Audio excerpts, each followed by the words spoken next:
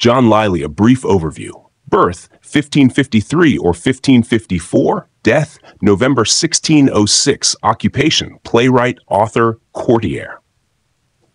Key works: 1. Euphues, The Anatomy of Wit, 1578.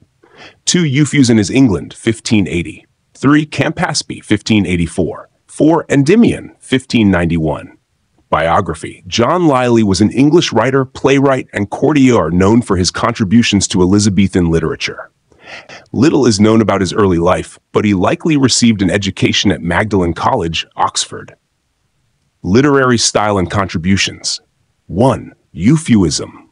Lyly popularized the literary style known as Euphuism, characterized by elaborate prose, balanced sentences, and extensive use of similes and allusions. 2.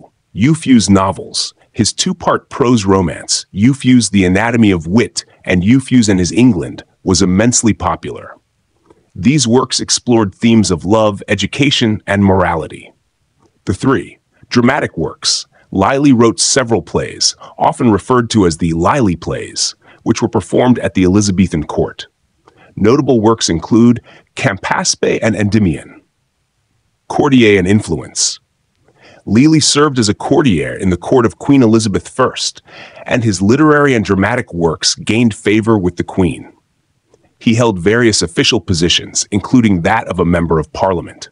Legacy. 1. Literary impact. Lyly's Euphuistic style left a lasting impact on Elizabethan literature, influencing writers like William Shakespeare and influencing the development of prose fiction. 2. Dramatic innovation. His plays contributed to the development of Elizabethan drama, employing wit and wordplay. Notable quote: "The Anatomy of Wit, as good be out of the world as out of the fashion." Note: John Lyly's Euphuistic style, characterized by its ornate language and rhetorical devices, was a notable literary trend of the Elizabethan period. His influence extended beyond his lifetime, contributing to the richness of Renaissance literature.